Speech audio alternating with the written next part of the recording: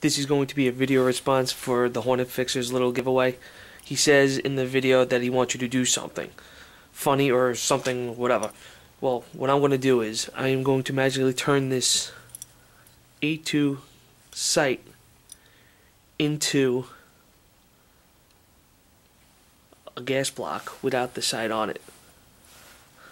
In 3, 2, 1. Ta-da!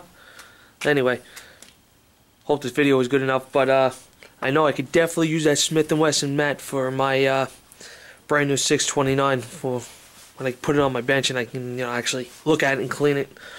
Or my 66, or my M&P 40 compact. Hell, I could use it for all my Smith & Wessons, right? Anyway, hope you liked the video. Talk to you later.